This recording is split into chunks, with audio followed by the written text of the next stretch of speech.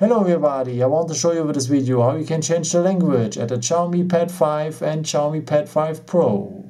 And first of all, let me tell you, whatever language you have on your tablet right now with whatever letters, the symbols and the positions I will show you here in the tutorial video will be always the same. Okay, so let's start. First of all, we will need the settings for. Just tap on the on the settings app here. This is how it looks like. Then if you're on the settings, you need to scroll down here at the side to the point additional settings, and the icon in front is a gray one with 3 white points in it. And then you will have here a list on the right side.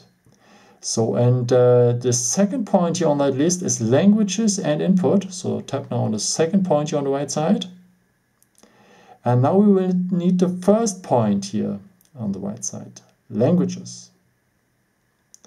Okay, and now you can choose the language you want to have. No? In some languages, in some cases, you have also local dialects, no? Like here in English or in Spanish. Let's keep going on in English, maybe with English from India. So greetings, by the way. And now the tablet is in English with the dialect of India. Yeah, I hope I could help you with this video and answer your question. And maybe if you want, you can leave me a nice comment or give me a thumbs up. That would be very helpful for my videos. Thank you so much for.